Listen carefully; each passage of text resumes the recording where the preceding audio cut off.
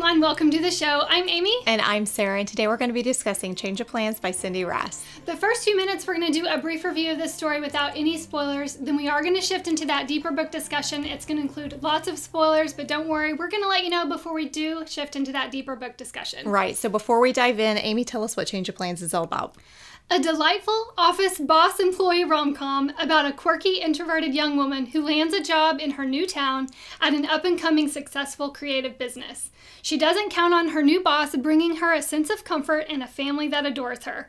This story has humor, banter, and a swoon-worthy hero. Sarah, what did you think about Change of Plans? Okay, so this story immediately, if you love Lorelai Gilmore and her sarcasm and her wit and humor, Ember kind of embodies just a little bit of that. There's so much humor throughout her internal dialogue. Colton's internal dialogue, the way that they communicate their banter together was so just delicious. The humor in this is throughout. I was laughing, I was chuckling. The story really makes my insides feel ooey gooey. Ooh, yes. After we've had some angsty, more like heavier books, this was the perfect little rom-com that we needed. It's very, very sweet. It's a palate cleanser. It's a palate cleanser, and it just makes you feel ooey gooey inside. It's super perfect. cute. It's delightfully funny. It's witty. I loved the banter. Loved the banter so much, and the humor, and the swoon-worthy moments of this hero. Let me just tell you, it's so good. All right, let's get into our ratings. Angst. This was just a 1, and that might even be a little bit high. I did 0.5. Yeah. See, I kind of felt like it could go lower, but there's some elements that just. It was lighthearted and fun, super easygoing. Angst is very low in this story. Humor. I rated it a 3 because I laughed throughout the whole thing. The beginning half is very, very funny, and then it kind of tapers off a little towards the end. Not quite as much, but yeah, it just made me laugh a lot. I did 3.5, and I teetered about bumping it to 3.75, but I ultimately went with 3.5. The inner dialogue of both of these characters is so funny and so full of wit, and I loved it. I found myself really relating to the female main character so much in her inner dialogue. It's very entertaining. It is very entertaining. Spiciness. See, I feel like... Where'd you land, Sarah? I put it at 0.25. Me too. Okay, I didn't even feel like it. There's kissing, and there's some like flirt. There's flirting. A little bit of banter with tension. That's the extent. I'm not even going to use the word tension. I don't feel like there's a little bit. Like in the hot tub scene, there's a hot tub scene.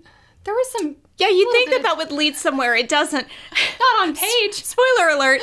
But no, there's no spice. There's no spice. It's a very clean story. So it's a very clean. If you need one that has little to no spice, this is the one for you. All right, tears.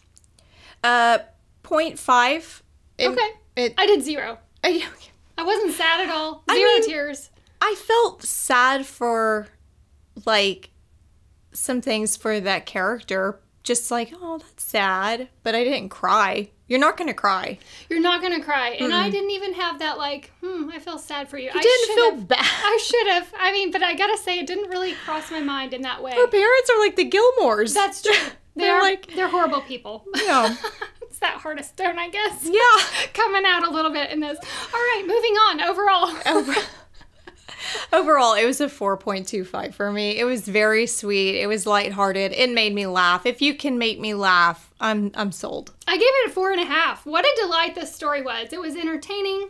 It was a breath of fresh air, like you mentioned, after some of the heavier reads that we have gone through. So I loved the humor, as we've already mentioned. And the introverted part of myself really related to this female main character a lot. She is so funny. And the male main character is just so swoon-worthy. He has a moment where he sets the bar that I don't think any male can achieve. I think that's true. Yeah. All right, that concludes the spoiler-free review of this story. If you would like to continue on with us with a deeper discussion, simply click that link below or open any podcast platform and search Post-Book Depression.